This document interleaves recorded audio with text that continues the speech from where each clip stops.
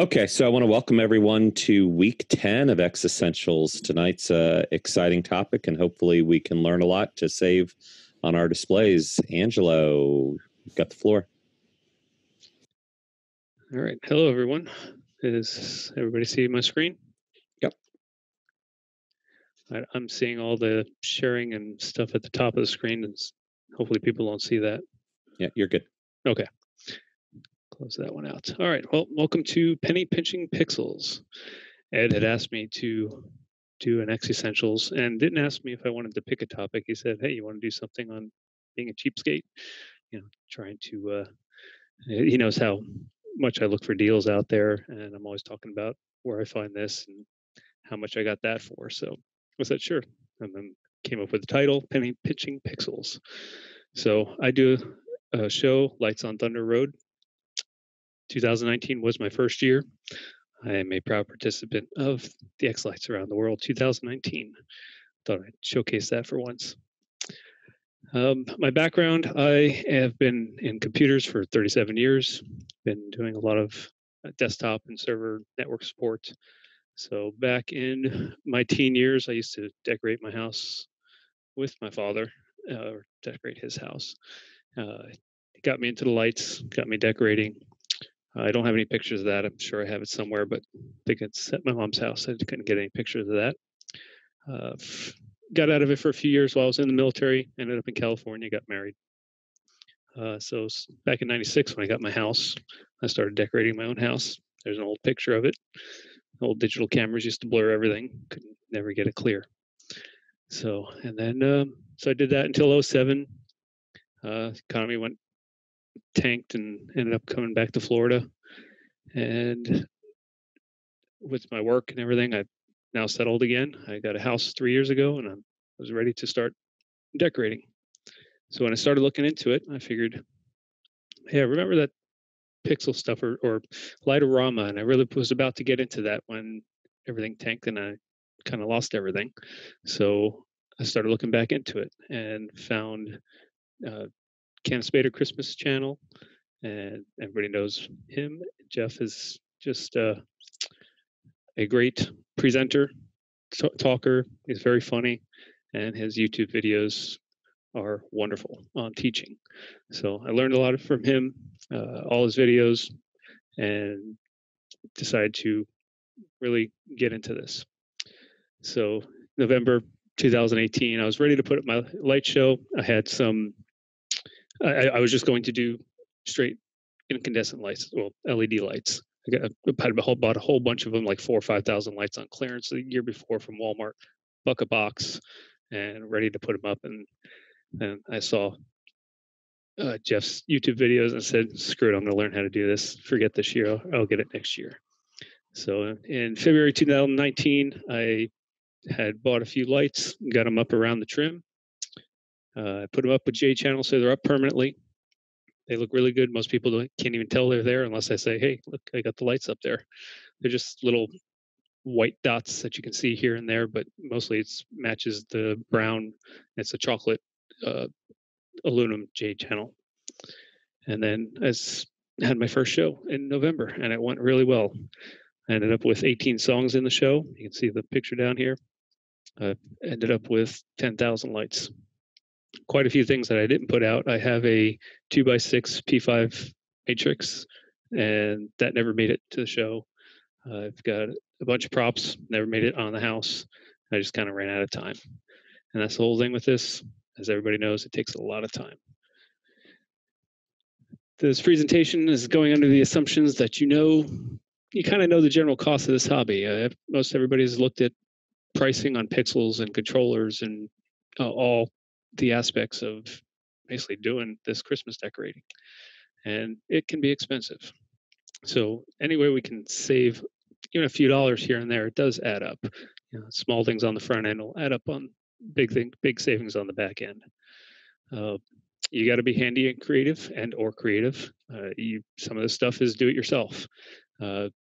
Instead of purchasing things pre-made and the cookie cutter thing, take some time and make something yourself, and you probably save some money.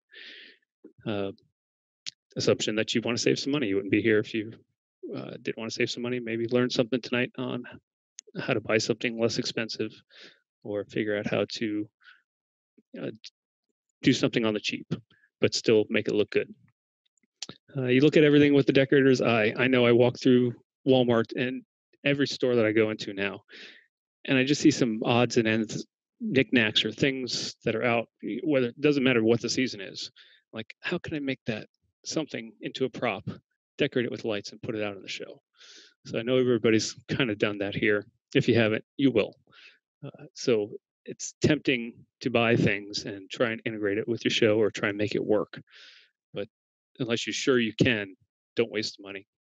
If you need it later, it more likely will be there unless it's some clearance item.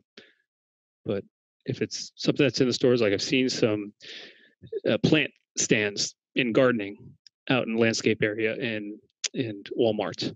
If you flip it upside down and actually push the three prongs together, it makes a nice mini tree. You can zip tie it at the top, put some pixels on it, and it would basically make a really nice mini tree. And it's like $7 or something like that. And cost savings as far as really buying a Boscoyo Dalek tree, one of the mini trees, would be the shipping is where you'd save on that. But just looking at and maybe being a little different size, so it would be kind of more unique than everybody with the same however tall those mini Dalek trees are, 18 inches, 24 inches, and having 50 of them in the yard. You won't get insulted with my opinions here, or I hope you won't get insulted with my opinions. I'm very straightforward. I tell it like it is. I have my opinions on certain things. It's not that I don't dislike anything in the community. I love everybody in the community. Everybody's wonderful, helpful. I just see things sometimes in a different light and don't always think buying everything pre-made and ready to go for your show is always the best way to do it. So I'll have some of my opinions in this and take it for what it's worth. And if you're a cheapskate, thrifty, stingy, meager, penny-wise, tightwad, cheap-ass, frugal shopper like me, then you'll kind of enjoy some of the stuff I have in here. So some of the topics tonight is time versus convenience versus cost. How much do things cost versus making it versus buying it? And what's the convenience of actually making something versus buying something pre-made, say from one of the Coro vendors? Your wants versus your needs in this hobby. We want everything. We want the biggest, best, brightest show out there. But do we really need it? Sometimes less is more. Do you shop online? Do you shop local? Where's the best place to find some of the stuff that you need? Obviously, we're kind of stuck on a lot of things for our hobby being online because there's no local store that has pixels or has the Coro props. But you can go to Home Depot and buy Coro sheets, and a lot of people don't know that. You can go to Home Depot and buy all your hardware, things that you will need to put all this stuff together, mount it to the roof or to the house. So there's where do you want to go on some of these items, online or local? Software and hardware. The software, of course, being X-Lights or whatever software you're using, and the hardware being controllers and other equipment that we need for this. Props, where do you get your props? Where do you buy your props? How do you make your props? Deals, just other ways to find different deals out there. And then I've got a little thing for building a show for under $1,000. Is kind of what for a lot of this is for the new people that this might be their first year. They don't really realize what some of the stuff costs, but you can do this on a budget. And hopefully everybody's doing it on a budget and not charging up the cards and putting themselves in debt to put on a show for people that come and ooh and ah and say, ooh, that's really cool, and then go away. So I know a lot of us enjoy putting the show on as much as the people that come by and watch the show. So the time versus convenience versus the cost. What is your time worth? Do you have more time than money? That's my case. My job doesn't pay a lot and I've got good benefits, but I really don't make a lot. So I don't have a lot of money I can throw at this hobby. So with my time, I try to find ways to save that $1, save that $20 and make something myself be it extension cables. I have free wire that I've got coming out the yin yang. I can make several thousand feet of extension cables. As long as I have the pigtails put on them, I can sit there and take the time and make those extension cables. But I've found out that really on something like that, and I'll, at the bottom there, my time, cost, frustrations, and what I learned. One of the things I did learn is that those extension cables, if you're not soldering right, or those butt connectors or the solderless seals are not soldering correctly, you're going to have problems. So if you can find a deal on the extension cables instead of making your own, I found a really good deal with Ray, with his ends on them, and I've started really buying them from him now instead of making my own. I still have all this other cable I have stuff to do with, but I'll eventually find something to do with it at some point. The local vendors, and I know not everybody's in the States. I always have the notion that everybody's in the States, but I know we have a lot of Australians and other countries in here. So your local vendors are usually the most convenient, but sometimes they cost more, not necessarily shipping wise. I know the UK people are saying it costs a fortune to ship out from the US or from China or from wherever they're getting their stuff from. But like for the States, if we buy from Wired Watts, when I use site names and people's names and company names that are in the community, there's no bashing here. They're just using it as an example because it's the first thing I can think of off the top of my head. So buying from Wired Watts, their pixels are marked up a bit from, let's say, what you'd buy from Ray. So if you're buying them from them, from Wired Watts, and then you pay the shipping from wherever the Wired Watts is that they ship it to you, you're probably paying more than if you bought them from Ray or from Paul or one of the other Chinese vendors. But everybody seems to support their pixels pretty well. So if you have problems with them, whether you buy it from Ray, Paul, or Wired Watts or somebody else in the local U.S. community, they'll pretty much back their stuff as long as they can. You can really show that you got it from them. But there's a cost difference on when you look at one next to another, and if you're about that bottom dollar, this is very good to compare all your costs. Just ask for quotes. Go out and look at the prices. Most of the prices are set online, but Ray fluctuates based on the season or based on that time frame or whatever batch of pixels he has. Same thing with Paul. I know Paul had a wonderful deal that I was ready to buy. I want to say it was 5,000 pixels for $1,000. So it was like $200 for 1,000 12-volt pixels, which normally range between 230 and 250. Sometimes they can even go a little higher from certain vendors. But I ended up missing the deal by a day because I had bought them the day before, and I bought 4,000 for like 860, 880. So it was still a good deal. But the next day he posted on Facebook, "Hey, I've got this deal, 5,000 pixels for $1,000." I'm like, "Well, can you match it there?" And he's like, "No, because I bought it from AliExpress, and he can't match the prices from there, where this was a Facebook deal on direct PayPal." So it was kind of I lost out on that one by a day, and sometimes you do. Can't kick yourself in the butt. You just move on. Hey, we'll get a better deal next time. But the local vendors, if you want something quick, you'll get it a lot quicker than, say, from Ray or Paul from ordering from China. They have been fairly quick, though. For the most part, I've got my pixels within 2 weeks, maybe 2.5 weeks from China, unless it's on a group buy where there were custom orders. I think there were group buy last year, the first year that I was part of it in 2019. It took like 2.5, 3 months. There's so many custom orders in it, and then trying to get it here in time. We were trying to get it for the Florida Mini to have it passed out, but we never did. So there's the time factor there as well. How quickly do you need it? How soon do you want to get all your props made? Are you doing other holidays? I only do Christmas. I don't do Halloween. But I'm planning on putting my tree back up and a few things for 4th of July this year or Veterans Day.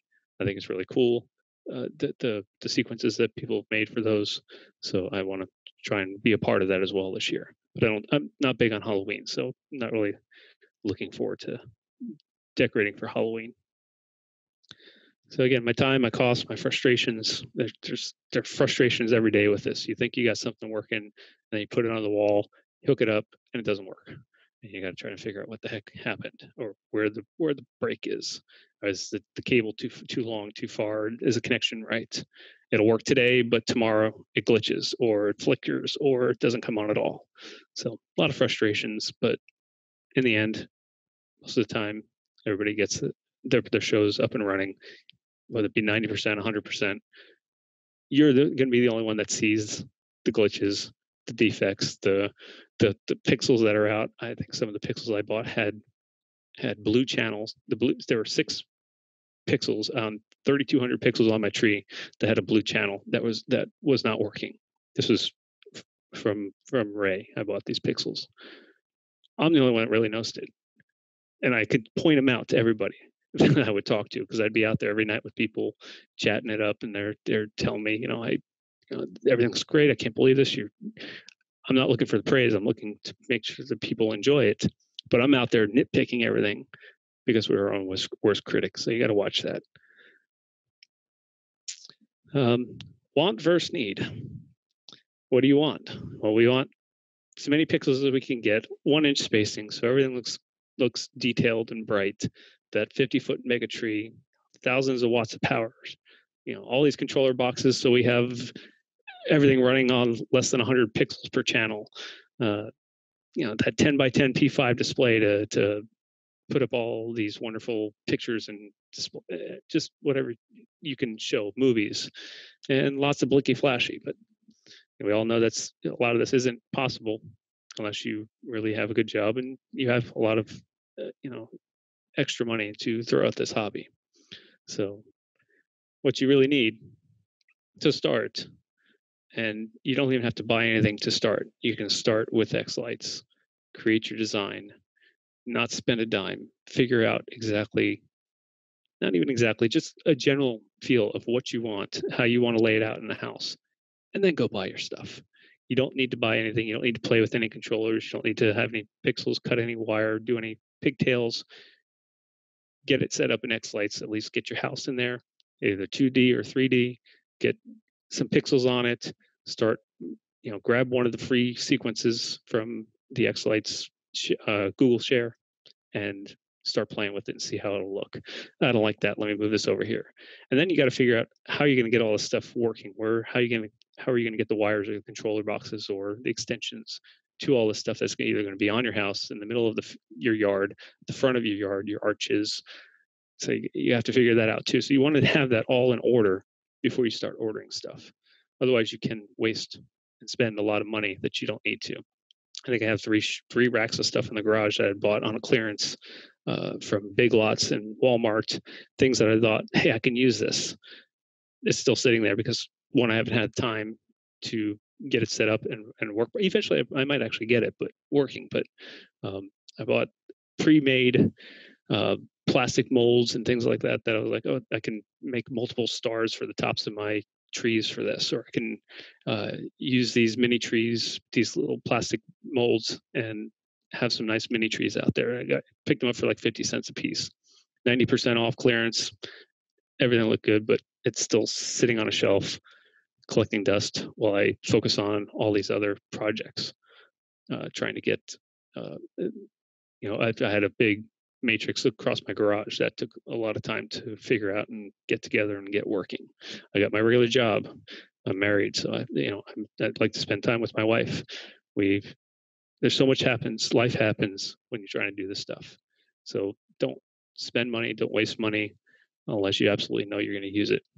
And you'll get better deals later on if you say, okay, I need 7,000 pixels. Order them all at once. You will get a better deal with doing a bulk buy than you will 500 here, 500 there. Oh, I need this. I need some right now. Let me go to Amazon, spend a little more, get them in 2 days. Know what you need to order before you order it. So you need one controller when it comes time. You need one controller to start. 500 to 1,000 pixels. a 350 watt power supply, whether it be 5 volt or 12 volt, depending on what you're going to go with. Some 3-strand wire, some pigtails,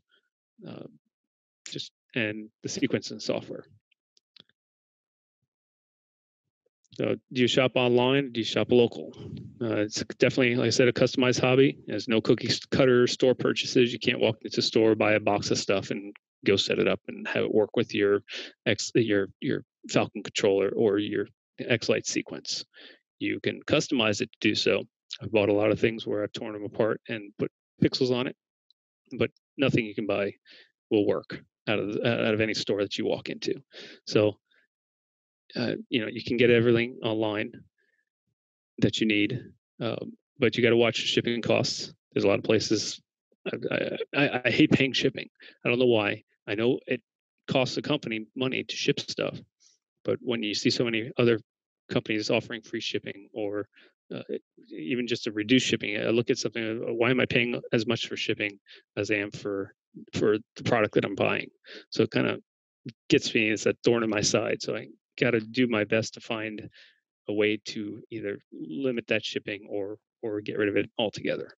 So I have nothing but time at night. I don't sleep much. So I'm on browsing AliExpress, browsing eBay, browsing all these sites, looking for the best deal. Even if it's only saving me $10 in shipping, I know that sounds like a waste of time, but for me, that $10 goes a long way for me. So that's the way that I look for all my deals.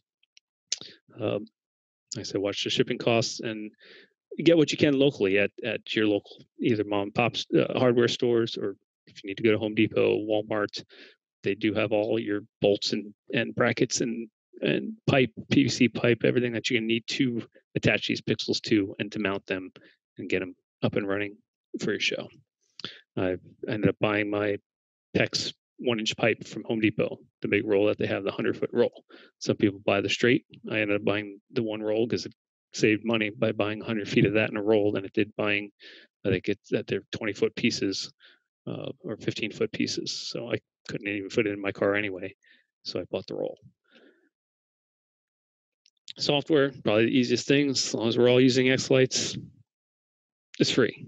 No, you don't have to pay for anything. And when I started 2018, looking at the software, I actually got Vixen first and started looking at that. I realized the support of X-Lights was so much better. The releases were so constant, fixing bugs and adding enhancements, and so much stuff was added last year. So X-Lights has really been a wonderful program. That's what I'm sticking with. I know a lot of people have the lower controllers and have to stick with that software for certain things, or they're trying to convert or do whatever they're doing. But the X-Lights, if you're new, definitely look at it as your primary source for doing the shows. And like I said, you don't have to spend a dime. Make your show virtual and then make it real. But being that X-Lights is free and they support it and they respond to questions and problems so quickly, if you got money, if you got a few bucks to donate to them, donate it. It definitely goes a long way. So as far as your controllers, the nice thing about this hobby is there's more and more choices becoming available as it gets more and more popular.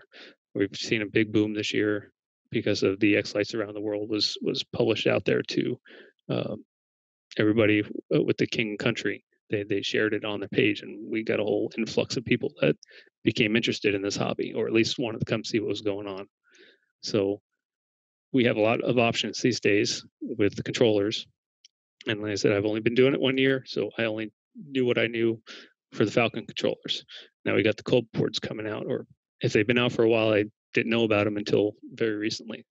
And they're becoming very popular because of the price versus the performance and how many pixels they can actually do and all the features that are built into these boards. So the Falcon controllers are standalone. You're going to pay a little more because they are standalone. So you're going to pay somewhere between $125 and $250 for one of their boards. They do have the Falcon Pi cap that goes on a Pi 0 or Pi, a Pi computer. Every now and then I lose my words, but I think it's like $35 for that. But you have to have the pie to go along with it, so it's going to add to it. Same thing with the culp boards. All the culp boards, they're not standalone. They require a beagle bone, or I think they have some that you can work with the pie. But for the beagle bones, it just kind of sits on top of the beagle bone, and the beagle bone with the Falcon Pi Player software controls it. So they're a lot less expensive because they don't have all that extra control mechanisms on them. And so the beagle bone is basically the controller. So you top it on top of a beagle bone. Well, I'm able to find beagle bones all over eBay, the Rev Cs or the beagle bone greens for $15 to $20, whereas brand new they're like 40 to 50. So you find deals out there on eBay for the beagle bones, and then you add one of these culp boards on top of it for $50 to $90, and you're talking one of these culp boards. I think this is a 32 port.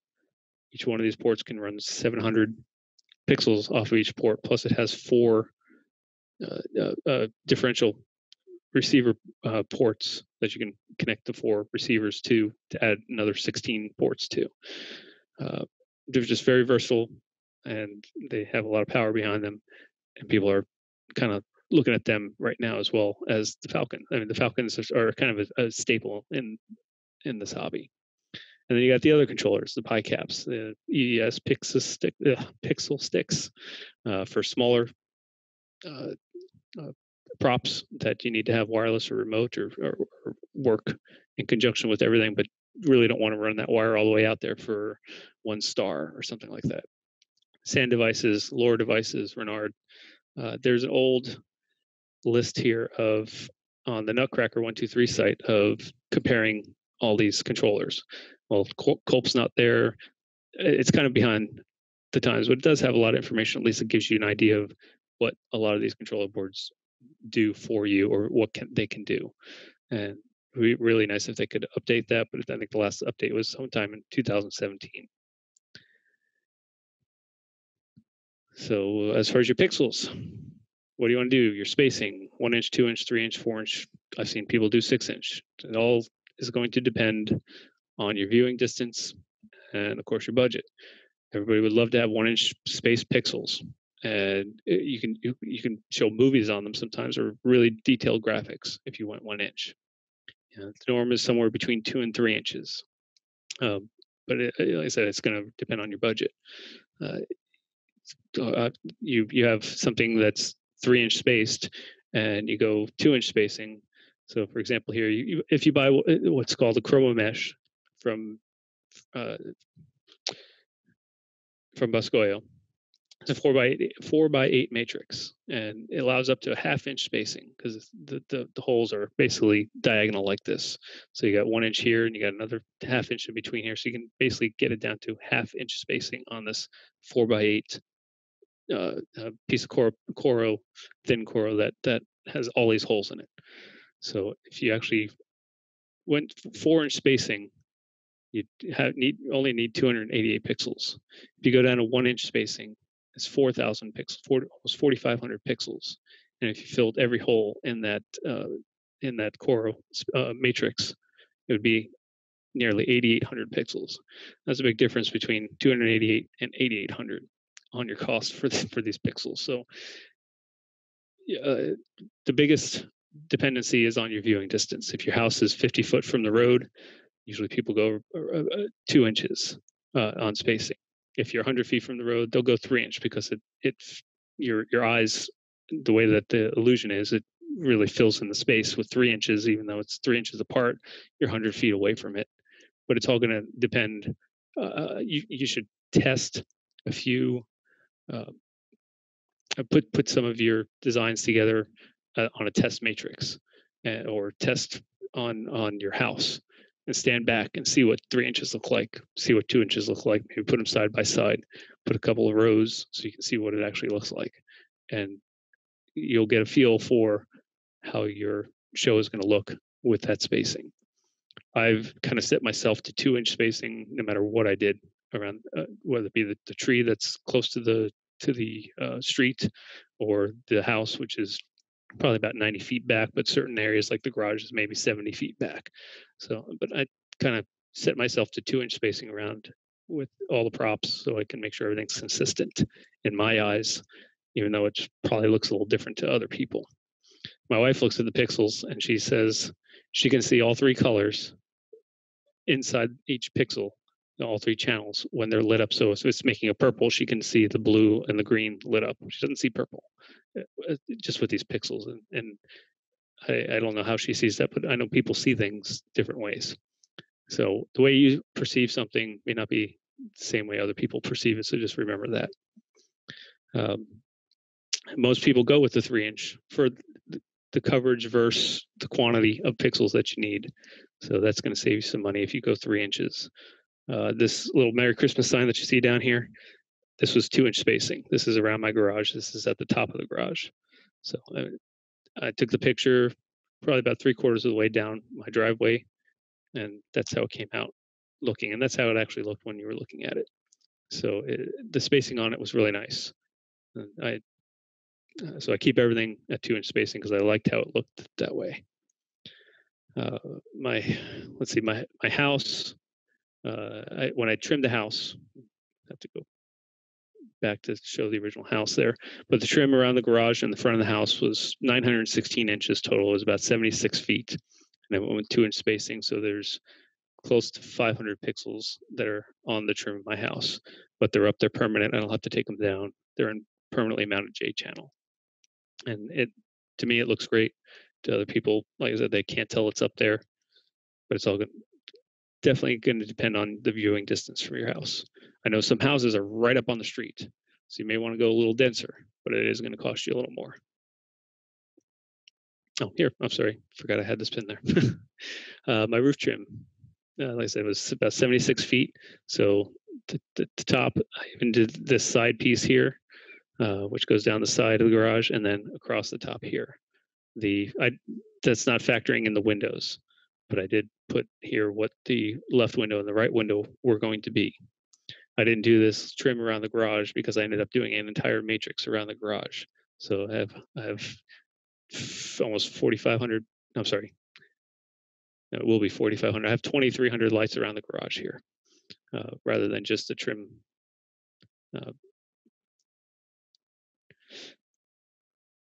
So at the bottom here, I have this that 3 inches would be 310 pixels for the trim, 882 for one window, and 57 for another. So it's 449. If I went 1 inch, it would be 1,350. Balance your budget, see what works for you, what the pricing is. I could have went 1 inch, but I wanted to keep everything consistent, so I left it 2 inches. Here's a little video of what the trim looks like while I was testing the arches. So it's more focused on the arches, but that is 2-inch spacing. I'm about 90 feet back. So this area is 90 feet. This is about 70 feet back on the video. And this is about 7 feet from the arch. So and the arch is also 2 inches spaced. The lights are going into the back of it. They're not inside of it. So I hope that gives you an idea of what 2-inch spacing looks like just around the trim. As far as your pixels, big controversy, 5 volt or 12 volts. Not looking to cause a war here, but 5 volt pixels are great when you have a consolidated group of pixels in a matrix, because you can do power injection very easy when it's all, say, in a mega tree or on one of those matrix sheets. You can definitely do power injection easy, and they'll probably cost you at least a third less than 12 volt pixels. Some people say, oh, you do the power injection and add those wires and do the soldering and the butt crimps and all that stuff, and now you're back up to the price of the 12 volt pixels. But you still got to do some power injection with 12 volt, depending on how many you have on each channel or on each port on the controller. So either way, you're probably going to have to do some power injection. But with the 5 volts, when you buy the 5 volts outright and in bulk for the larger matrices, it will cost you a lot less than buying the 12 volts. Now, the offset there is you also have to have a good supply chain on your 5 volt power supplies. And I'll have a screen coming up on that. But the 12 volt pixels cost about 22 to 25 cents on average per pixel. And then the 5 volts are about 18 to 20 cents. But there's some deals out there that you can find on the 5 volts that make them cost a lot less. Ray has a promo special, which is how I made my 3200 light tree, 32 strings of 100. His lights are $5 for 50, so it's $10 for 100. That's 10 cents a light plus shipping. The shipping added, I think it ended up being, I have to look back at the paperwork, but it ended up costing, I think it was just $400 for the pixels shipped for 3200 pixels. So it was a good deal. And ended up making my whole tree from that. I originally started with the 24 strand, 50 high, and was able to go to 32 by 100 because I found these pixels and really just wanted to go all out on the tree. But it also, like I said, depends on your prop or your matrix. If it's a dense prop, go 5 volt. There's not a problem mixing 5 volt and 12 volt as long as you don't plug anything in the wrong plug the wrong connector and blow out your pixels, which have been done. People have shown the little white puff of smoke. It happens. But what I do on mine is I use Ray's connectors for my 12 volts, and I use the X Connect, which is smaller, for the 5 volts. So I never will plug in a 5 volt into a 12 volt connection. It's just my way of reasoning.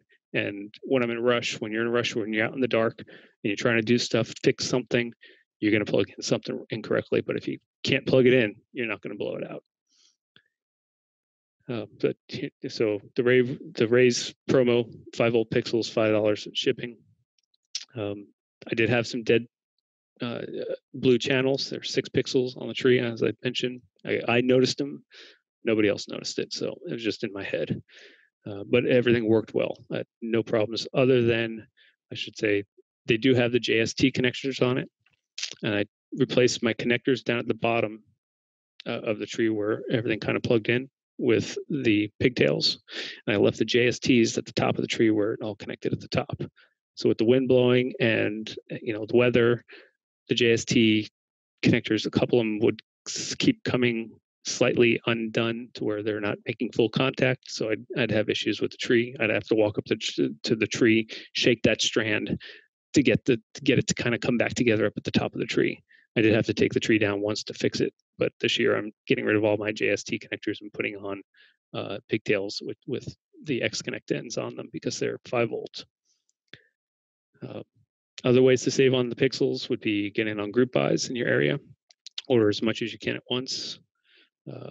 As I said, just do your virtual show first. Figure it out. Figure out how many you need. You're going to need more afterwards. I always do. You look at something and want to put more pixels on that, or want to add this prop, but at least get the bulk of it up front, and you'll save a good chunk of money by buying it all up front and saving on shipping.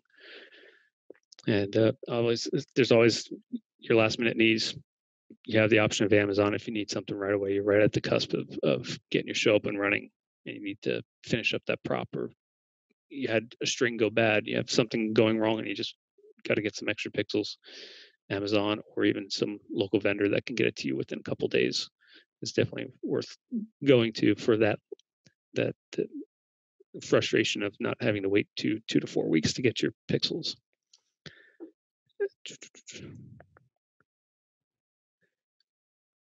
Power supplies. Of course, you need something to power the pixels. Got to have a power supply. A lot of people for quite a while were going with the Meanwells or even the generic Chinese 350 watt Meanwell style power supplies. They put out 5 volt or 12 volt, depending on which one you get. They're about $25 to $60 each. They're normally new. You buy them brand new online.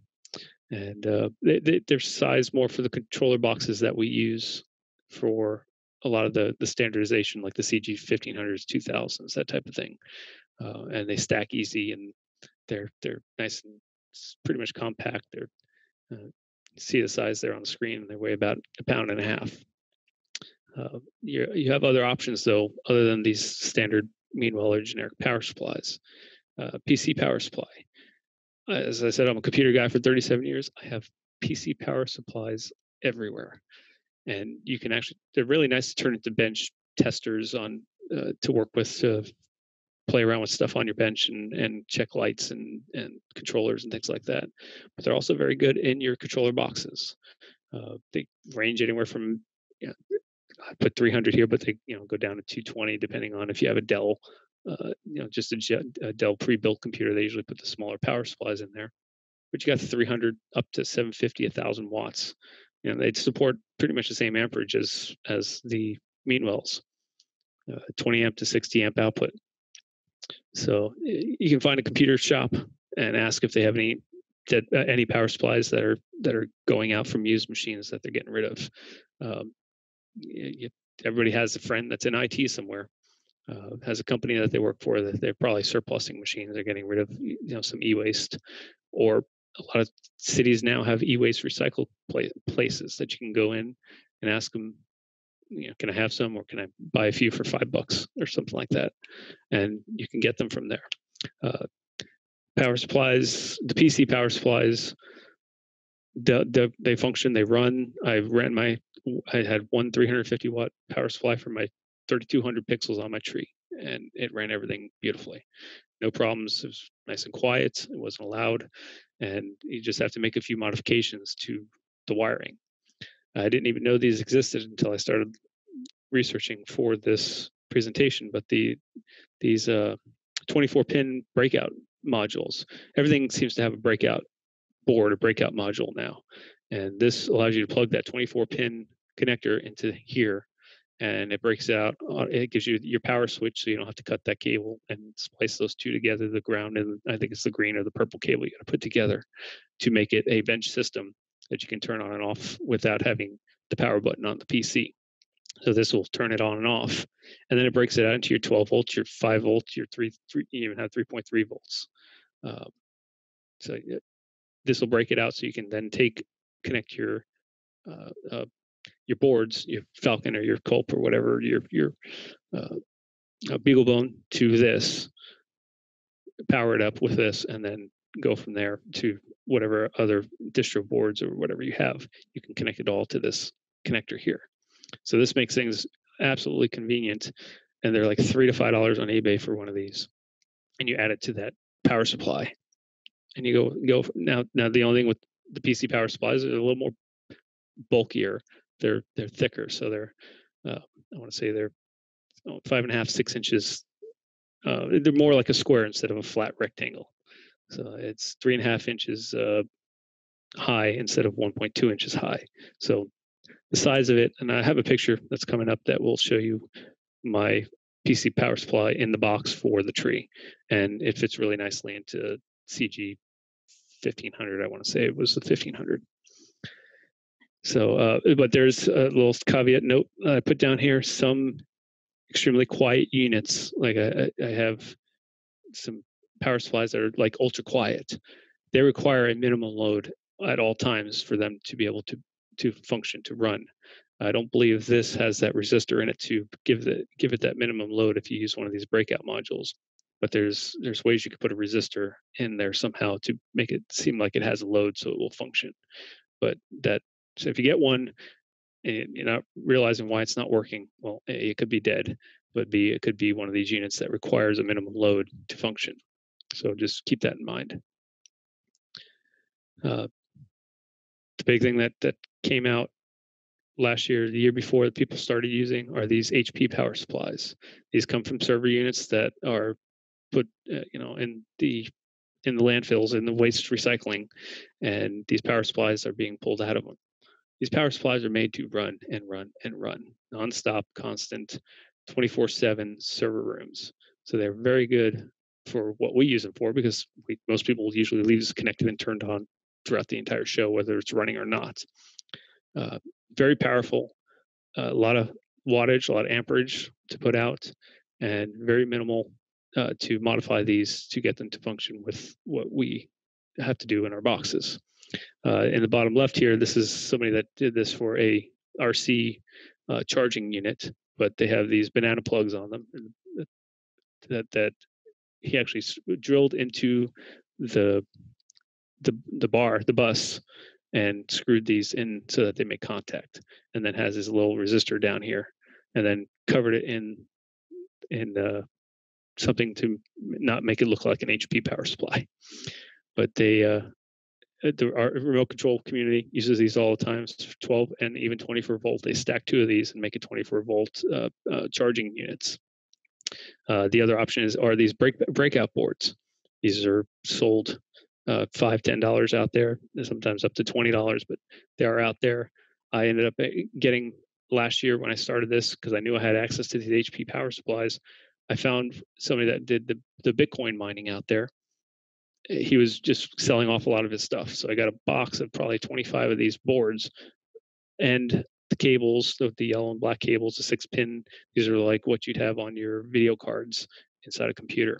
So the cables and the boards and a couple of power supplies, like $60. I got 25 of these boards. Half of them are still sitting in the box, so I haven't used all of them yet.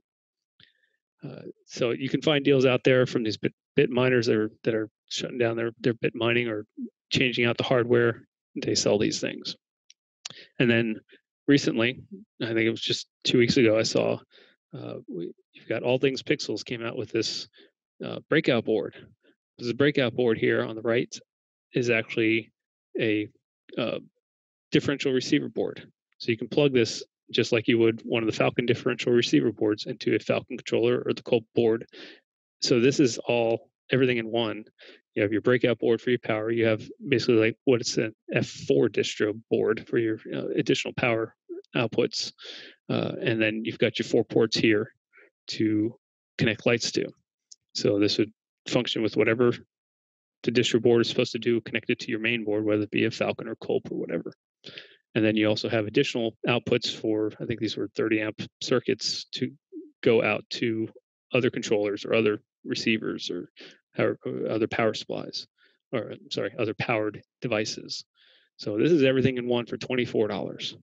So you take that, put it on your blade up here on the back as a breakout board, and you have everything in your box all in one for a remote receiver. Hook it up to whatever lights you need to, and you're good to go. Nothing else needs to be in the box. This is the power supply. You get your board, your power, and your data.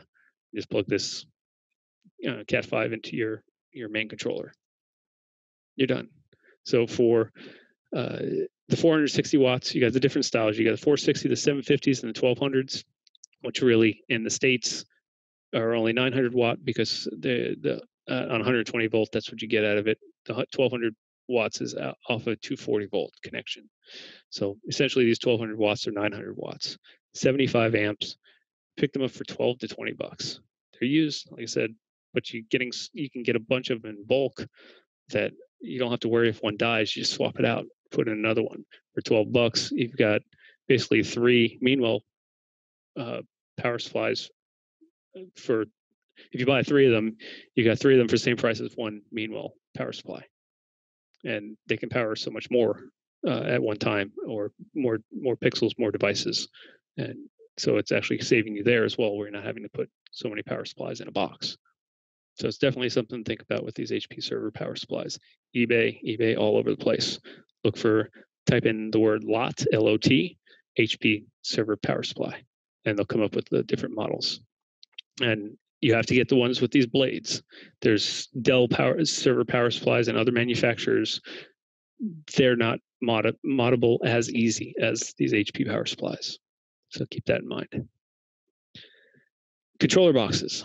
This box to the right here is made by Jeff Tell. It's a beautiful box. There are so many controller boxes out there that just look gorgeous, and they are decked to the nines. They put a lot of money into them. All the glands, all the pigtails, your power, your boards, the way you stack everything in them. They're gorgeous. You don't necessarily need this. I guess it depends on how much you have, but as a first year, you're probably not going to need something like this. The box down here in the middle is my F4 V3 Falcon controller with a 2-port expansion on it. So these 2 Cat 5s go out to other differential receiver boards. But this F4 controls my entire tree.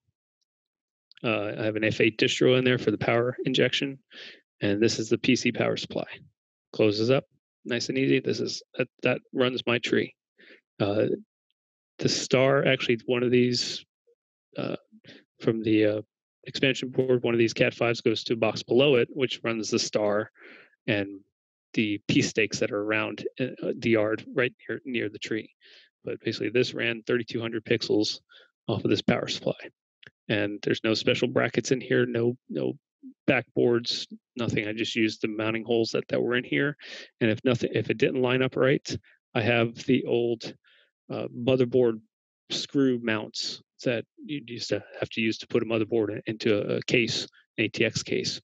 I have a bunch of those that I have, but you can buy them as well, and screwed them directly into the plastic, and they're very tight. So it's not like they're not going to hold. They're going to stick. They don't go all the way through the plastic, so you're not making a hole out of the back. And then so now you have another mounting hole where you need it, and you put the screw in on top of that. So I'm holding this in with these two screws, holding this board in. I can't even see the screws, but they're there. And then this is actually just an L bracket that to hold the top up, because the way I didn't strap it down, I didn't have a way to strap this down, but I held it up with the fan grate on the back. And when you close the box, you don't even notice it. It doesn't fall. Everything's fine, and it functions well. And like I said, this only cost me the box, the CG 1500 box, and then the equipment inside it. Nothing, no special mounts, no extra connectors, nothing eccentric or nothing that took extra money out of my pocket, because I didn't need it. Again, Jeff Tell's box is beautiful, and I'm sure it runs a hell of a lot of lights. I didn't need that. You may not either. And then this to the left here, this is what's up in my attic. I actually wired my attic on the four corners with power. So I ran on the circuits that I had, the 220 amp circuits that I had available, I ran outlets in my attic so I wouldn't have so many boxes or power places that I needed on the outside of the house. They're up in the attic, and I run a few wires out where I need them. And this is actually just screwed into one of the beams with this bracket here. I replaced this fuse box with an F8 distro board because I got a bunch of them at a good price, and I added a differential board. So the differential board is actually either to the side or just below it. So it's all right there, no box whatsoever. It's up in the attic. It's protected from the elements. If not, I'd have leaks in my house. So I know it's protected, and I didn't need a box at all for that. So it's, again, just do what you need. Go with what you need, not what you want, and what you make something elaborate. You're the only one that's going to see these, unless you have one of us come over to the house to check out your show. And hey, man, how'd you do that? Let me take a look. Again, I'm not going to be embarrassed if I open up this box and show it to somebody. It functions, it works, it does what it needs to. So save some money on the boxes if you need to. That's one place you can trim some costs if you don't need to have all the PG7, PG9 glands or pass-throughs and connections. I've got a lot of the props and some ways to save some money on the props throughout some of this presentation here. We have obviously the Coro dealers, the Boscoyo, the Gilbert Engineering, Holiday Coro. There's others out there as well, but those are the three big ones. You have a lot of pre-made options available that they're really nice. It's nice to be able to get something that's already cut, already drilled the holes, everything's consistent, but it also makes everything look cookie cutter. Your house looks the same as the other guy that has that really neat lights on it as well. Those candy canes are all the same. So, I like to be unique somehow. I really haven't bought many Coro props at all. A lot of them I've won at the minis. So I got the stars that are going on my trees this year that I won from the minis. And my wreaths that I had last year that I put up on the house, I won at the Daytona Christmas Expo. So I really haven't bought many props, but I did buy the chroma mesh because I have that matrix around my garage, and I wanted that to be consistent. Even I didn't want to have to drill 4,000 holes for that. So you figure out what you need, what you need for your show, not and try not to spend money that you don't need to. The designs are definitely getting more extensive. You got the rows of wreaths, you got the big spinners, the big, I think there's 5 foot, 6 foot circles that are 1,100, 1,200 lights. These things are big, but they're getting expensive too, $70, $80 for these things. You can make some of these things yourself. I prefer to try and make a matrix and make that matrix whatever I need it at that time, or the prop that I want to make it look like, whether it be a candy cane. I'll design it in X lights with custom wiring so that it or custom layout so it's a candy cane rather than making a candy cane to put up on the wall. So, but if I don't want it a candy cane for that song, I can make it something else for the next song. It's just versatility. You can look at versatility on some of these as well, instead of buying a prop that's just going to be that prop all the time. Now you can do really neat things with submodeling on some of these props and make it do different, make it look different. So people have the big spider web, and so they have a spider web for Halloween, but then turn it into a big spinner for Christmas, so it doesn't even look like a spider web. That's versatility. That's something that you buy for multiple uses. But candy cane for the most part is going to be a candy cane, or wreath can be a spinner or a circle or something like that. But you're stuck with that shape. So if you want to make some custom designs, sometimes you can just make a square matrix, either 24 by 24 2x2 matrix, and make it whatever you want. Put it on the side of the house. So like I was saying, a lot of these are cookie cutter designs. You want to be unique. You want to be original, and be creative if you can be. But I understand that some people don't like to build stuff; they want to buy it. So you buy the props, but hopefully you like to sit and sequence your show, because something you want to have you inside that show, not store-bought props and store-bought sequences. And I say that, and again, this is where don't take offense. If it wasn't for the sequencers, I wouldn't have had 18 songs in my show. I would only have two. Two songs took me 130 hours to sequence. So to get more in my show, I went to the X Lights free sequences, and I bought one or two from some of these sequencers. But so this is where it's. I like to be unique and original, and I had a couple original songs in it, but I ran out of time, so I did what I could to get the show running by getting integrating the free sequences as well as the ones that are sold out there. Again, it's going to be a personal preference, but you don't have to buy sequences if you don't mind sitting and sequencing, and that's going to come up in a little bit. Sorry, I get sidetracked on some of these things. Think about a 3D printer. Again, I know it's a cost, but it's a cost that can save you down the road by printing your own brackets, custom connectors. Even you can make your own snowflakes and spinners and print these things out. The 3D printer is worth looking at, but we're not going to go over that here. I just wanted to throw that in there. Piece stakes. So one of the props everybody really liked to have last year because of David Peace and the Peace family was the Peace stakes. If anybody has not seen his video on the Great Christmas Light Fight, or at least the one that's out on YouTube of the Peace family show, showcasing these Peace stakes, they're really cool. And they add a really good effect, coverage on your lawn or in the area without having so many lights, but it really makes it look like you have a lot of lights. So when that came out, people were looking at, hey, let's make those as a prop. The coral props soon followed. You had Buscoya and the others making the props for the Peace stakes. Buscoya sells them for the 12-inch 5-node stakes for $1.50 each. You want 100 of them. I ended up putting 100 in my yard. It's $150 plus shipping. This to the right here is what I made actually out of bread trays. So the bread that gets delivered to the stores, so there's a lot of times the trays get broken or cracked or something, and they get rid of the bread trays. So I got a bunch of these bread trays. Ended up making 100 of these pea stakes, just like you see. And I used garden stakes to stake them down on the ground.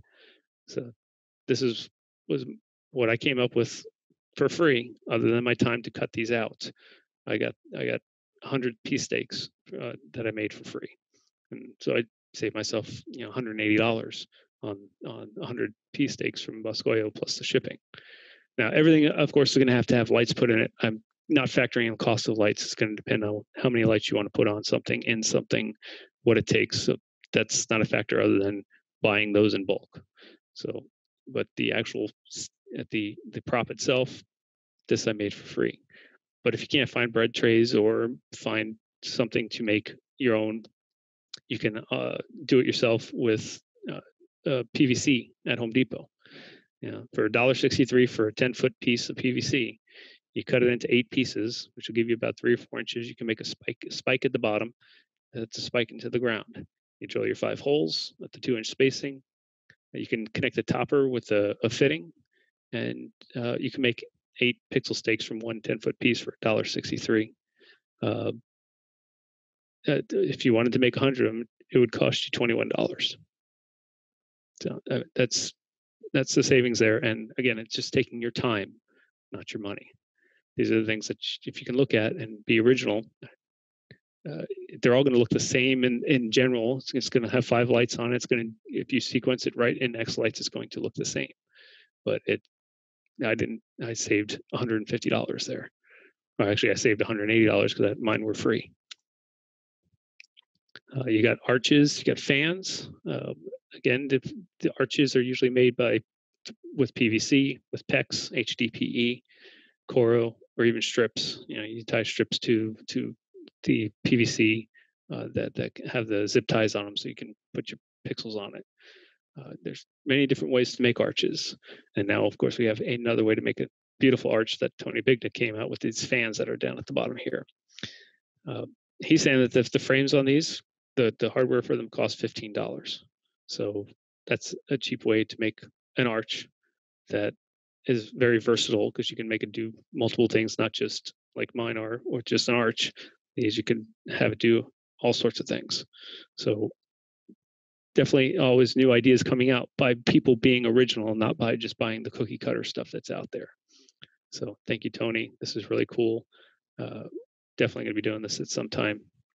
And if you haven't seen it, check out the videos out there. They're on the xLights page. If you look at the Facebook xLights Facebook page, search for fans, you'll see the videos.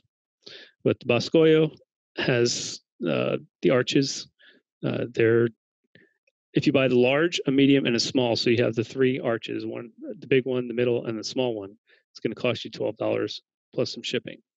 So the do-it-yourself way, again, PVC. PVC is definitely a good way to go. It's waterproof, weatherproof, doesn't break easily, and it's inexpensive.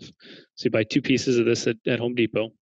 You get the first piece cut.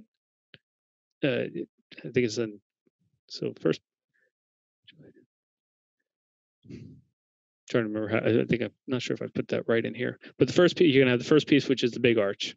It's going to be about, I think, 9 feet long, and you curve it, and you can just I have it this here. If you just want the one arch, you would use the first piece to make the curved, drill your holes, put it into 2 pieces of rebar in the ground, if that would suffice for your weather factors.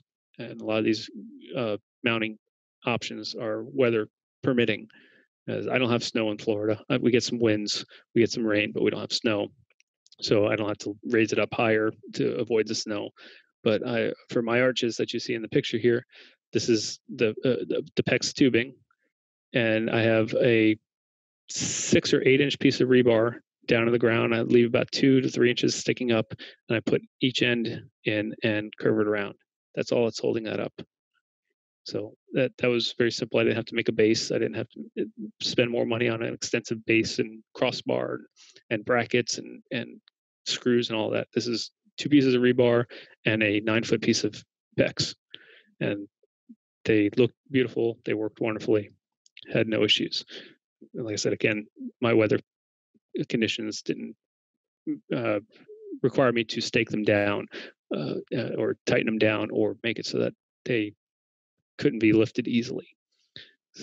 But if you wanted to make like the Bosco oil arches with the large, medium, and small, you can take that second piece, cut it into a 6-foot and a 4-foot section, drill 32 holes in the 6-foot and 20 holes in the 4-foot, and you mount the 3 pieces. Either use the rebar to do all 3 pieces, and you could probably put some sort of piece of bar going up the middle to hold them all together, maybe zip tie it too, or make a crossbar at the bottom to put them all on, so you only have one piece that you got to put out there. And actually, the other thing that matters is if you're using strips or you're using pixels, because normally when you use strips and arches, you're going to have those strips come out both ends of the PEX or PVC. So that's going to make a difference on your brackets at the bottom. With mine, like I said, I drilled in the back, so my wires are actually hanging off the back instead of coming out the actual tubing. So that didn't make a difference to me. I didn't use the strips. So that's arches and fans and making these props, either buying them or doing it yourself, saving a little money. Candy canes. And this is, I've went through a lot of the different types of props and do the same thing, kind of giving you ideas on how to make your own. Candy canes are a little bit more extensive because of all the holes, especially that are in like the chroma canes that they have. But you can do it. There's or you can, we drill holes in everything else. Might as well drill holes in the candy canes. But the chroma canes, the 36 to 3-foot talls, are $7. And then you have the chroma cane megas, which are 7.5 feet tall, which are $45. Again, do it yourself. PVC for just simple canes like the ones that are on the right here, the red, green, and purple that are over here. This would just be a simple PVC cane that you can. There's a video here from Mike Sisk. I hope I'm pronouncing that right. He showed exactly how he made these types of canes. That sorry, something popped up on my screen. So he showed how he bent the PVC with the heat gun, made his jig to get them all pretty much consistent, drilled the holes, and then put the lights in, wired them up. So with the one piece of PVC, you can 5-foot will get you 2 poles from each stick. So these are going to be 5 feet. You can take a 5-foot piece. You can either leave it 5 foot straight, or you can curve the top, which is going to take down about a 1.5 feet. So to make that curve, so it'd still be about 3 feet tall, that 36 inches, kind of matching the chroma cane. And if you want to decorate it up, you use some red duct tape from Walmart, or the eBay has some red packing tape that's a little less expensive. It's 110 yards for like $3, but you got to buy like 6 rolls to do it to get that price. So if you know other people that are doing this, you can have some people buy some off you, get all together, do a little group buy of red tape. Or if you plan on doing lots of candy canes, get 6 rolls. It'll cover everything for you for like $18. So like I said, he used the heat gun, bend it over the top of the PVC, and make your arch on the candy cane, put your lights in, and you're done. For the bigger, to kind of match the chroma canes, you have a sheet of 4x8 plywood. Again, it's plywood. It's not Coros. It's going to be a little heavier, but it's going to be $15 to $20 for a 4x8 piece of plywood, and that'll get you 2 candy canes, 2 of the size of a chroma cane. So you're looking at $10 a piece for if you get a piece of plywood, cut it into 2, so they're $10 a piece rather than $45. So there's templates out there you can find that you can make your own template for the candy cane, mark it up, cut it out, drill your holes, and put your pixels in. And I guess I haven't asked yet is if there's any questions. I see like something popping up in the chat.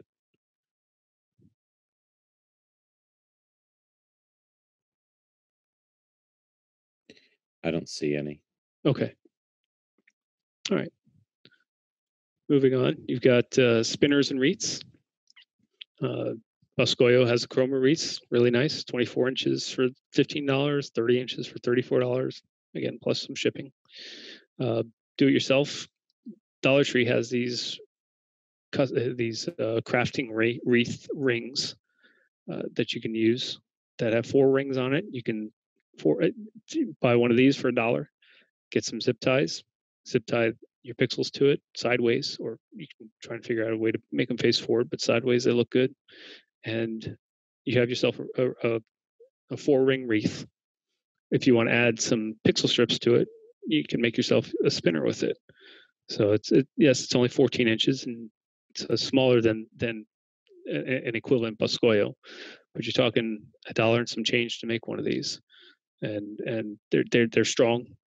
They can support the pixels being mounted to it, and then you just find a way to hook it to your house or attach it to a pole or something. And this is $1 and change and your pixels. Snowflakes, angels, stars, all sorts of different things. I found this pretty creative, and these are actually pretty strong. Somebody looked at something and said, "Hey, what can I make out of this?" And they looked at hangers, and these are all made with hangers. This the star, the wreath, and the angel are made out of hangers, hangers and zip ties. So you can get a 36-inch snowflake for $3 out of $3 worth of hangers.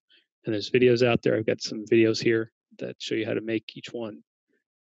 Some of the people that do these videos have very high pitched voices and can be a little annoying, but it's definitely worth watching to see how to make these. And then again, zip tie your lights to it, and you've got there's several different snowflakes that people make out there that video tutorials on how to make these in different shapes, because they're not all the same. But these are they're made out of plastic hangers. You can either get them at Dollar Tree, and a lot of them say they got them at the Dollar Tree. But here's some examples of clearance deals that I saw at Walmart. This is 18 for 50 cents, and these are strong, sturdy plastic. This was a 10 pack for $1. So I ended up buying a bunch of these red ones to make these. But then later on, I found these for 50 cents. So I may make more. I'm not sure, but sometimes they go a little crazy on the clearance deals. But yeah, for $2-3, you can make these out of hangers and attach lights to them. Mini trees. There's so many ways to make a mini tree. I've seen people somebody out there took one of those riser seats for the garage, flip it upside down, attach the strips to it, and put a pole in the middle, attach the strips to it, and it kind of looked like the bottom trees here. There's an ingenious way. It's a little more sturdy because it had a strong base to it. But a classic way that people would make mini trees or taller trees would be with the tomato cages. If you look for the tomato cages after planting season and stuff, these go on clearance. These are the nicer, thicker steel tomato cages that are colored and powder coated, so you can add a little color to your display during the day. Everybody's going for the decor stuff, but even just the standard silver steel ones. Lowe's had a clearance deal. It was unbelievable. It was like 36 cents a piece. I think I got 50 of them, because you're going to take 2 or 3 of them and stack them on top of each other to make all those. First, make it sturdy. Second, have more places to attach your lights to. But people attach them either in vertical rows, in spirals, both. So you can do different effects on these trees, and these range from 46 or 42 to 52 inches tall. So they zip tied at the top together, and like I said, I've just won some stars at the Florida Mini, which I'm going to put on top of 5 of these this year. That this is one of the things I didn't get to make last year because I ran out of time, but I have well over 50 tomato cages to make my smaller trees. I really focused on the mega tree last year, so that's what took most of my time. Now that I have that down, I'm going to focus on more of these little props. But tomato cages and zip ties, that's all it really takes to make these trees, versus buying the Dalek trees from Buscoyo. Again, hopefully if anybody's listening from Buscoyo, this is not a dig at them. This is just other ways to do this and save some money. That's all it is. Not saying to not buy from Buscoyo. If you find something you like, buy it.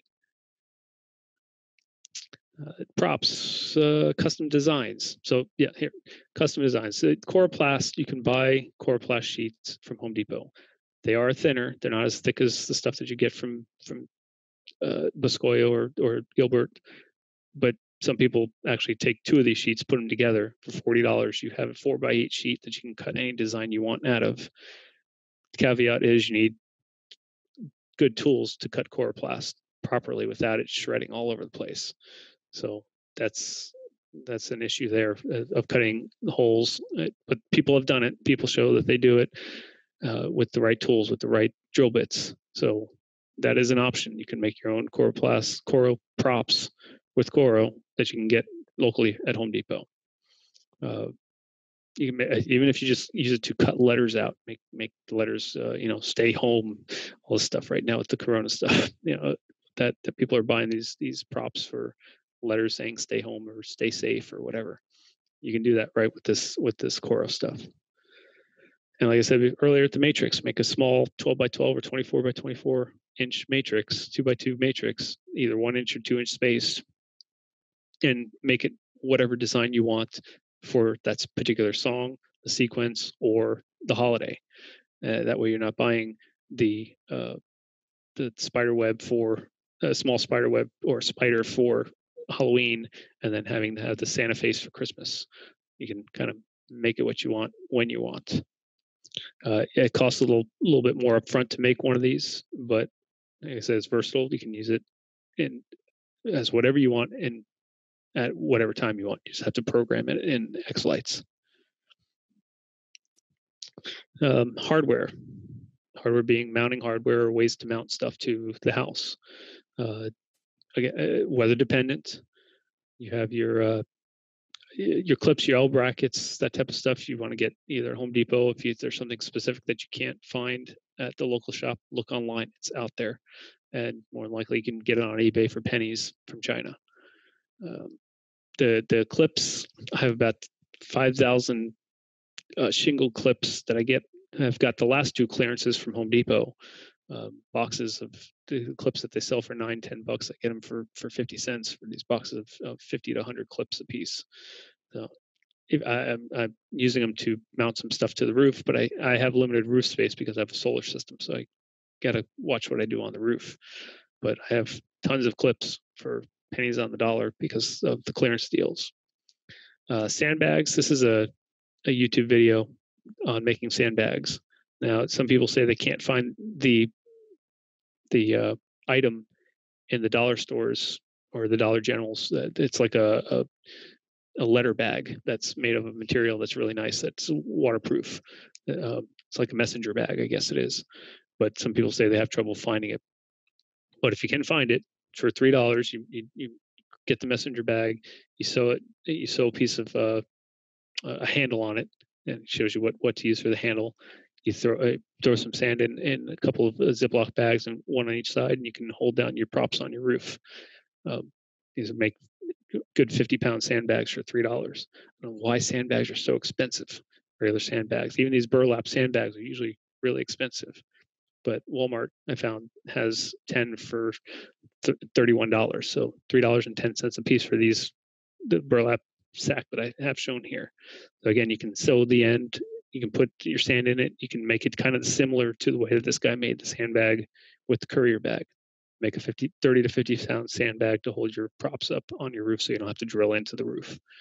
So cheap sandbags. Zip ties. I know Jeff on his xEssentials that he did. Lots and lots of zip ties. Buy them in bulk, buy them however you can. If you have a Harbor Freight around you, they have these coupons, and this is a current coupon. There's the Harbor Freight database. I have a link here, or at the website for the coupons.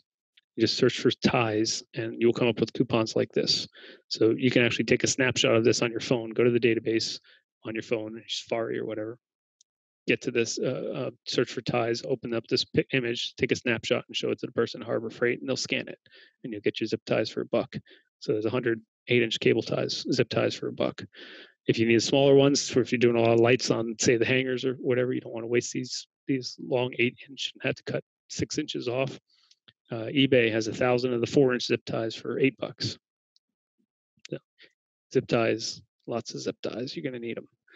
And I left my little extra text space down here. Sorry about that. Moving on. Pigtails. That is a big thing. People use pigtails on all their lights. They usually pick a standard and go with that for pretty much all their lights that they get from whatever vendor they buy them from. Here's some people have seen this picture. When I first found this picture, I was like, oh, that's the difference. I didn't know really what the difference was.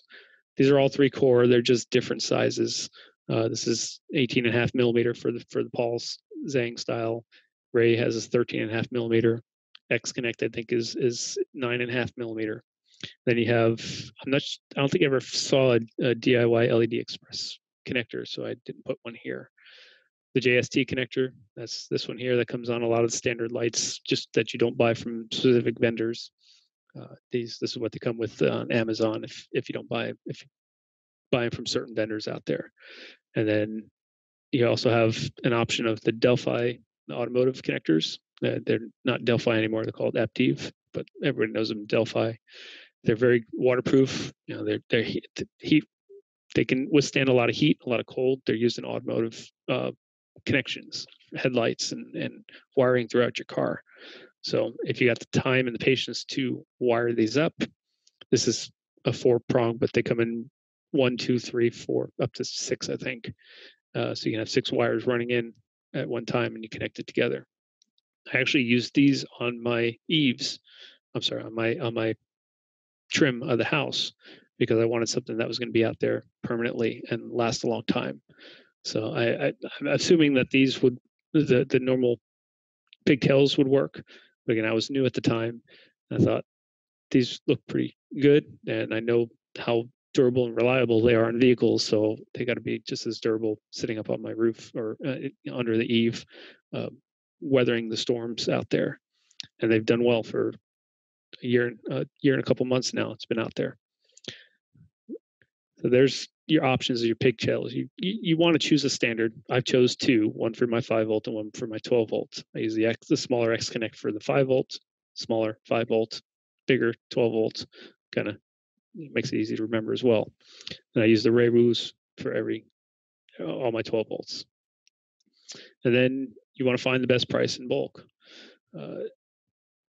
They come in different sizes, 20 centimeter long, 50 centimeter, 30 centimeter, however long of a pigtail that you want on the proper or wire that you're making. They do come in different sizes. You don't always need a long one, especially if you're making your own custom cables, or the prop's going to be right where a plug is or near a plug, or you're going to run an extension cable to that prop. You don't need the longer ones. So if you can go with the shorter ones, they'll be a little less expensive. This is a link for AliExpress. I've ordered 3 or 4 batches of pigtails from him. And I believe this is from Paul. It's the eTop LED store. I think it's Paul Zhang, but I've had no problems receiving them, and they're free shipping. It's 12. How much is it? Let's see if I can find it here. No, that's not it. I'm trying to bring it up on the screen here. I thought I had it. I think that's it. Nope, not it.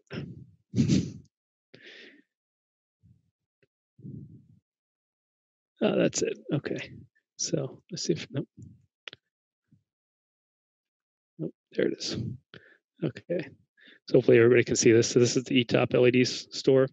This is so I want the 13.5 millimeter Ray style, which is why I put the sizes there, because I was confused for a long time on the sizes. And 20 centimeters long. So for 10 pairs, so you're getting 10 female, 10 male for $12.89, free shipping. Now I add 2, still free shipping. Add the third, all of a sudden it adds shipping. So you got to watch that. On some of these, I found you can order 2. And actually, if you go back to 2 or 1, it's going to add shipping. So you got to clear your cache and go back to it, or clear the page and go back to it. It'll be free shipping. You add 2, maximum you can do is 2 with free shipping. And I save $8-9 in shipping, and I have those 20 pairs shipped to me. If I need more, I'll just do a second order. It hasn't been a problem. There's a couple of things that I found on AliExpress that do that. It says free shipping, but once you add 2 or 3 to your, you want to add 2 or 3 quantity, it will start adding shipping. So order the minimum quantity you can with free shipping. Save some money. So just want to show you that.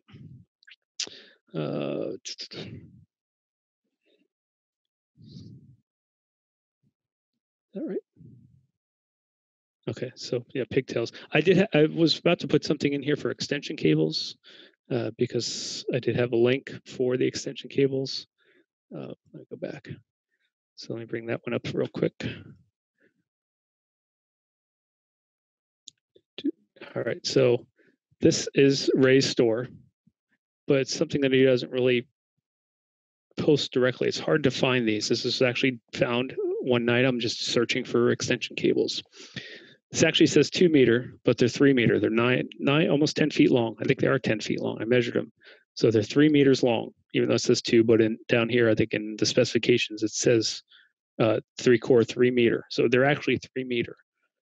$10 a lot with shipping. I buy 50 at a time. Shipping it ends up being $1.52 for a 10-foot flat 3-core 18 gauge. If it's 18 gauge, I haven't measured the strands, but it says it's 18 gauge. But it has the Raywu connectors on it. It's a 10-foot extension cable for $1.50. You can't find that anywhere. Any store that you go to, Wired Watts and all the others, they're minimum $3 to $4 for an extension cable of 10 feet long. So again, this is what looking at night, I stumble across things like that. I don't have a problem ordering directly from AliExpress. If I don't get it, I just turn around and reverse the charge on my credit card if it was a bogus dealer. But this is directly from Ray. You want, and now, okay, let me go back to there. This is $10 a lot, 10 pieces. So you get 10-foot cords, 3 meter cords.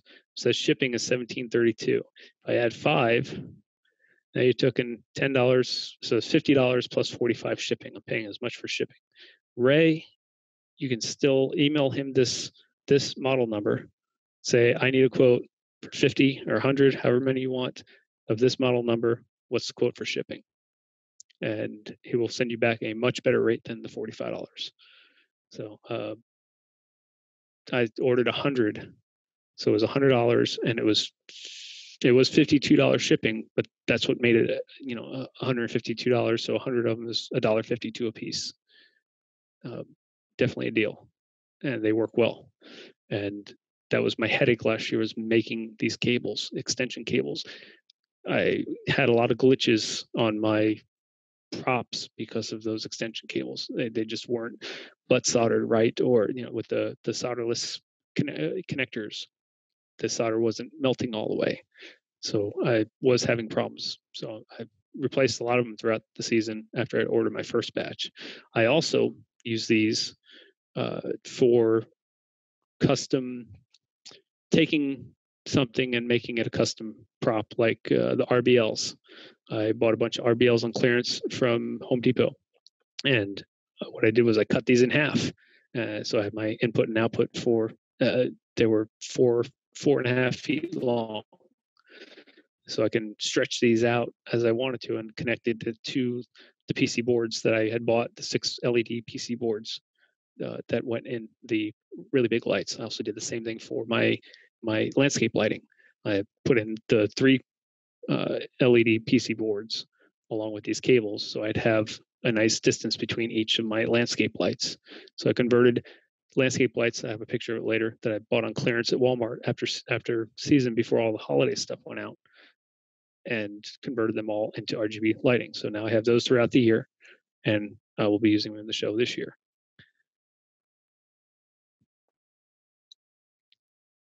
Oh, okay, so soldering. So here's those solderless solder seal connections.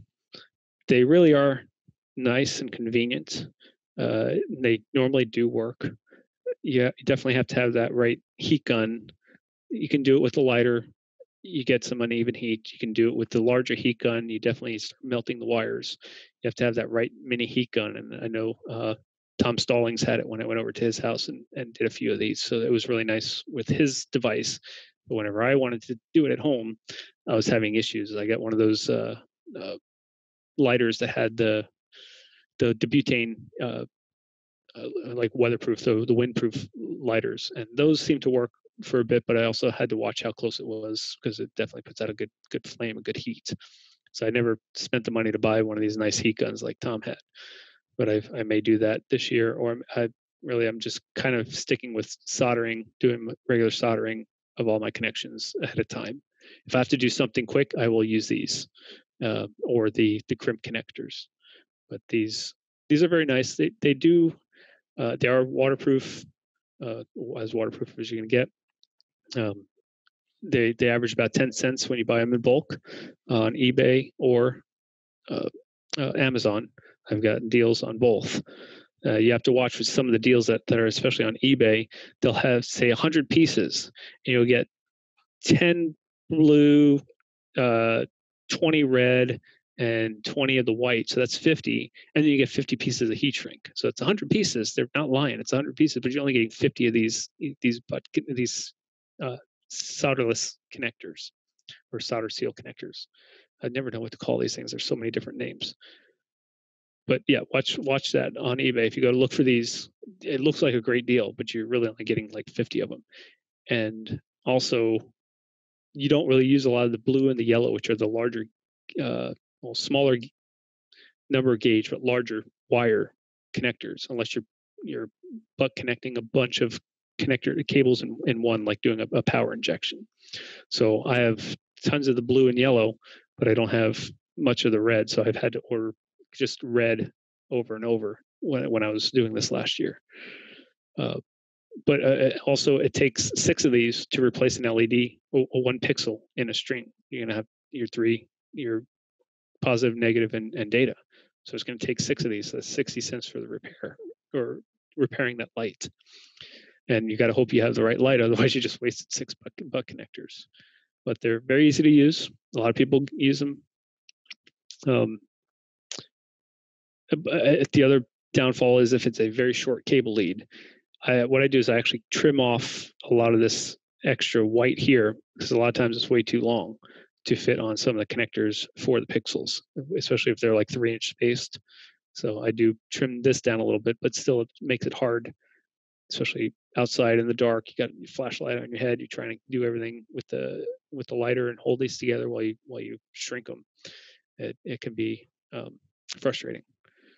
So, but they are good, I guess, in quick repairs. Again, I tried to do everything hand soldered. Oh my gosh, it's 9:30. I apologize. This is really going long. Well, I guess I didn't prove some of this either. Okay. Moving on. The crimping and tools. You got special crimp tools for a lot of the ferrules, the bullets, the spades. They do require these specialized tools, but they are very good at making your connections, making it easy to put some of these connectors into the green jacks that go in the controllers for each port. They stay in better than just screwing down the wire. So these are an option, and you can find these on Amazon or eBay for fairly inexpensive. This was the kit that I bought. I think it was $17 for this whole kit with the crimper. Not the best crimper, but it works. You want a more professional, you're going to spend $40, $50 just on the tool itself. This was a tool, the yellow one up top here. This was for doing those Delphi connectors. You needed something like this to crimp the metal pieces. So specialized tools for some of this stuff, but if you like crimped connections to hold things together, you can go that route, and there are ways you can find deals on them. So tools in general, not having the right tools obviously will make the job harder that you're trying to do. If you don't have the right screwdriver, the mini screwdrivers, when you're trying to screw in the screws on the controller, you have to have one of those small screwdrivers. I had bought a drill press. I bought an angle grinder to cut the rebar. I bought a whole bunch of tools. I basically doubled or tripled the amount of tools I had in my garage. That's an expense in this hobby. So, good wire strippers, cutters, angle grinder, drill bits. Drill bits are, you really only use one or two sizes of drill bits for the most part, but they wear down, especially going into the metal or PVC. You just keep drilling and drilling, it's going to wear down. I have a local tool shed. A lot of stuff comes from China. They basically buy it direct, and it's like one of those walk around tool sheds. They have stuff for next to nothing. Flea markets always have tools if you want looking for specific sockets or just power tools.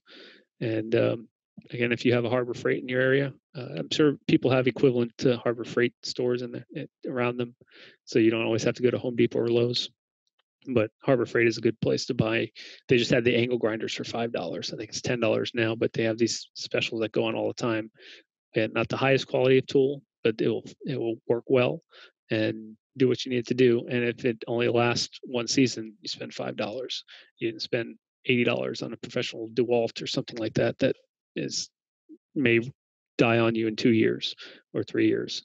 But I'm one of those that will buy 100 of those, 25 of the connectors for your phone to charge from the Dollar Tree, rather than spending $25 on one cable, because for me they last just as long, whether it be 3 months, 6 months, a year. They're gonna break, they're gonna rip, they're gonna die. I'd rather spend $1 and lose $1 when it breaks and get my function out of it than spend 25 and feel like I just got robbed. So I'll buy some of the cheaper tools. They work, they eventually die, you replace them again. And overall, it saves me money, because sometimes I may only use a tool once or twice, but I needed it and I didn't have to go borrow it for somebody or find it from somebody. But it's definitely, like I said, it's an expense buying these tools, so you got to include that in your budget. Show them as household purchases if you have to kind of back yourself up to buy those, versus spending the money and saying, oh, it's for my show, it's for the pixels. Sequencing, this is self-explanatory. You can sequence your own songs. It's definitely a lot of time involved. Some people do 60, 80, 100 hours for a song, especially when you're new and you're learning the program. As you get better with it, you can reduce that time, but it's still going to take at least 40 hours to do a good 3-minute song. So, but it's unique. It's your design. It's your creativity in that song. But a lot of people don't like to sit for 60 hours, or not straight, but overall. I think I worked on my first song over a 3-week period and ended up being like 60 hours. Some people don't like to do that. I'm a programmer. I can sit and program HTML or websites and code and stuff. So I'm used to doing it, sitting and playing. So a lot of you sit and play games for 4 or 5 hours at a time. It's kind of like the same thing, but you're being creative on your own. And I think that self-creativity in your show really needs to stand out sometimes, instead of just being a cookie cutter show. But there are the free sequences, and a lot of people make some great sequences and share them. You got that xLights Google Drive. You got Sequence Armory, which is trying to show them all on the same level of these sequences, to show you what it looks like on this prop instead of what that person had made it originally on. So the Sequence Armory was really a nice idea, and I go there a lot. Then, of course, you have the sequence vendors. There's a list of 6 of them there in alphabetical order. So I'm not saying no specific order, it's alphabetical order. So nobody took precedence over anywhere else. There's the links to them. These guys make some great sequences. What they can do with xLights is phenomenal, and definitely worth the cost, because they took their time to do it. But again, I know I pissed off some people early on and said, why doesn't everybody make their own sequences? I know why now, but if you can make your sequences and you have time, make a few of them, because it really is worth your while. Other ways to find some deals. Here's some pictures. Here's the landscape lighting that I found. This is a 4-pack of these landscape Better Homes and Garden lights. They're $35. Ended up getting them on clearance for $6, so $1.50 a piece. cost me $1.50 for the PC board and sorry, it would cost me $2.50 for the PC board and the 10-foot extension cable that I used to solder onto the PC board. And I have them out front, and I have a picture somewhere. I've been trying to get a good picture of the landscape lighting. I just haven't had my good camera to do it, so everything's coming out blurry on my phone. Here's the RBLs at Home Depot on clearance. These were $8 a piece. I got them for $4. Actually, I got them for less than that because they were actually 75% off when I got them that day. So I got them for $2 for the, and I only picked out the whites. I didn't want the colors, so I ended up getting 17 white RBLs, and I'm converting them for this year. So definitely browse the after clearance at the major stores: Walmart, Target, Home Depot, Ollie's, Menards, whatever you have in your area. Everybody has the clearances after Christmas. Don't waste your money if it's something you know you're not going to use, even though it looks, oh, wow, that's cool. Like I said, I have a lot of stuff in my garage from 2018 clearance into 2019 that is still sitting there. I want to use it. I don't know if I'm going to have time to use it or actually put it into the show, but it's there. But I wasted money on it. It's sitting there. The do it yourself Christmas and us Christmas lights forums. They have the buy sell trade on there. We've got the X Lights Facebook trading page. People put stuff up there. You can find some deals if you jump in. I've seen a few Falcon boards and receivers and things like that up there recently at decent prices. Definitely save you a little money over buying it direct from pixelcontroller.com. So they're definitely worth looking at. You got people that went into the hobby and decided to back out of the hobby because it's just too much time, too much hassle, too much headache, too much frustration. So they just dropped their load of everything that they had bought for pennies on the dollar sometimes. I know Tom has taken advantage of that. So it's good to look at those. I said, find any recycle in your area for power supplies, wire. I mean, the people bring in rolls of wire that are good. They're rolls of wire, shorter pieces that they can't use in a house or something, or they're good pieces of wire, and you can get them at these recyclers. Even enclosures. I saw somebody used recycled power boxes. So the power box that's on the side of your house, your main, they've turned those into controller boxes. They got them for free. So look at things like that. They sit outside all day long. They're weatherproof for the most part, as long as it doesn't have too many holes in it. You know, it's good to go. So why not try and use it if you can get it for free? Search YouTube for do-it-yourself Christmas crafts, like those hanger designs, hanger props. There's a lot of really neat stuff out there that people make. A lot of it comes from the Dollar Tree, Dollar General, places like that, where you're not going to spend a fortune on these things. Here's something that a lot of people don't think about, but credit cards with cash back and bonuses. If you shop at Amazon a lot, and you have the Amazon credit card, you're getting 5% back on every purchase. I have probably 16 credit cards, Discover, Amex, everything. I only use them for the cashback bonuses for the month. So I get 5% back on gas for these 3 months, and I get 5% back in Amazon for these 3 months. I also get them at the beginning for the bonuses. We just got 2 Norwegian MasterCards. We went on our cruise.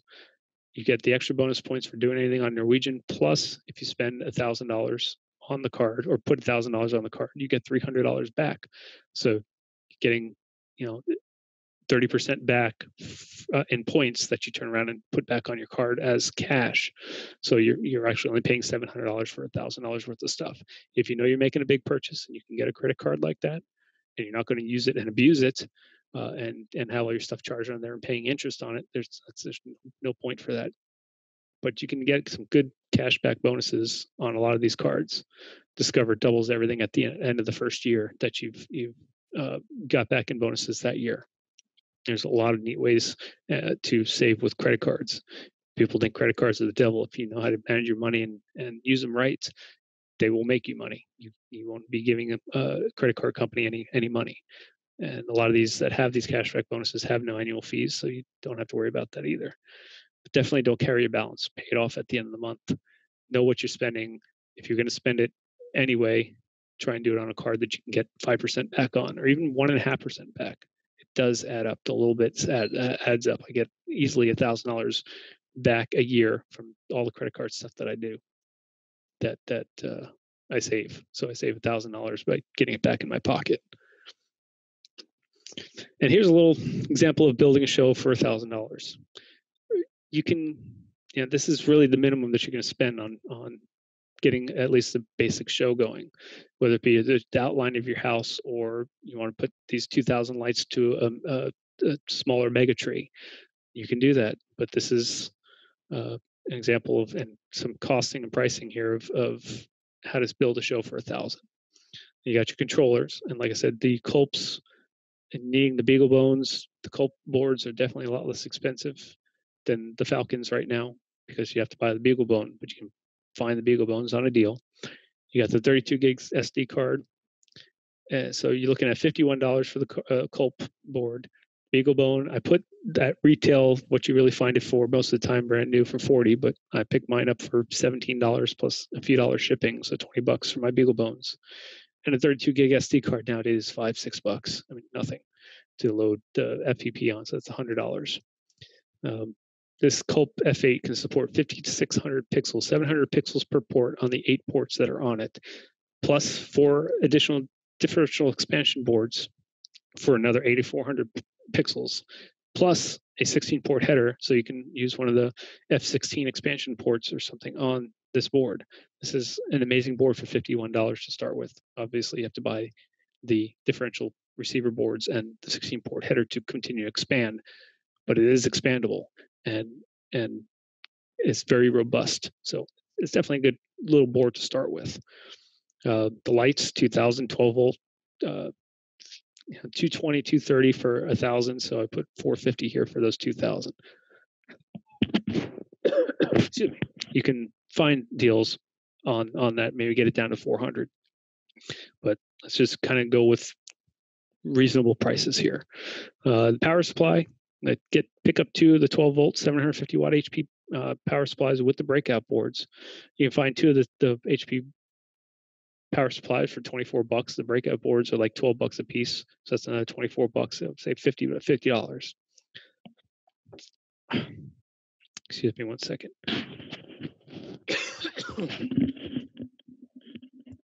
Drink here. I've been talking for an hour and 45 minutes. Okay. You got your controller box, your mounting brackets, things to mount all this stuff in. About $50. It costs about $15 to $20 for the CG 1500 or 2000, and some mounting brackets to mount your power supplies and your controller. 3-core wire for your extensions, pigtails, and some extension cables. I just put a number there of $75. I was just trying to figure out for a basic show to hook up these pixels if you're going to do a bunch of props around rather than like one solid tree or something. That I figured out a few things here and there with some pigtails and wire and extension cables. About $75. Your props are going to be the unknown. What are you going to build with this stuff? So if you look at the bottom here, if you do your own sequencing, it's going to cost you nothing. If you buy a sequence, it's going to be $200, somewhere in between, or free for the free sequences. So let's just say you took one of the free sequences to mess around with. It's nothing for the sequencing at this time. The $725 here, so it leaves you with $275 for props. So you buy a bunch of candy canes and other props from Bascoyo, or you make your own with that $275, and you put everything together, and you can have a nice show. Less sometimes is more for $1,000. So hopefully that gives you an idea, especially some of the new people, what it actually costs. And in conclusion, remember, this is a hobby. Of course, unless you're Tom George, and he's made a professional career out of this, and so have a few other people doing these lighting shows. But it's a hobby. Have fun with it. The pixels can be expensive, but you can do more with less. You don't have to have 50,000 lights in your show. you with what you can do with X lights, it makes it look like there's so much more. Everybody was surprised that I had 10,000. I was surprised I ended up with 10,000 lights in my show. That was a lot for a first year. But everybody was surprised. They were thinking there was like 25, 30,000 lights in my show because of the way that the sequences display them. It makes it look like there's a lot more. So you don't necessarily need a lot. Don't mortgage your house to put it on an elaborate display. This is for fun. This is a hobby. Don't go broke. If you use the credit cards, like I suggested, don't carry a balance. It's for pixels. If you got to do an emergency car repair, that's something else. But don't carry it for pixels. You're spending more now on your pixel show, on your cost for your show by paying interest. Spend what you can afford. It's obviously self-explanatory. Enjoy Facebook and the social community that we have. Get with your local groups, share ideas, things like those, the new fans from Tony. That's a wonderful idea. People are going to probably run with that. The new thing I think this year is like 3D designs, whether it be spheres or cubes, or that's going to be really interesting to see this year how people do that. But most of all, have fun. You're going to get enough frustration out of connecting all this stuff. You really got to try and figure out how you can have fun with this. And that's it. Okay. Well, thank you, Angelo. I appreciate it.